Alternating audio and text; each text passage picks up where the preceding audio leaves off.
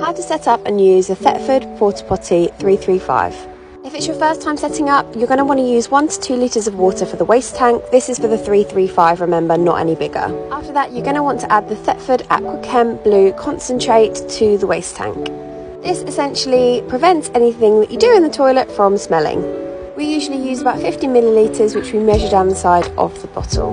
Once that's all done, you're going to want to screw your lid back on nice and tight, pull it round and give it a little slosh around to make sure it's all mixed in. Next, we're going to fill up our flush, so we're going to add about 1 to 2 litres of water here, and then we're going to add our Thetford Aqua Rinse in pink. Once we've done that, we're going to screw the lid back on and our flush is ready to go, and then we're going to clip it back together. That really is all there is to it. So now our toilet is ready to use. We can sit on it like this.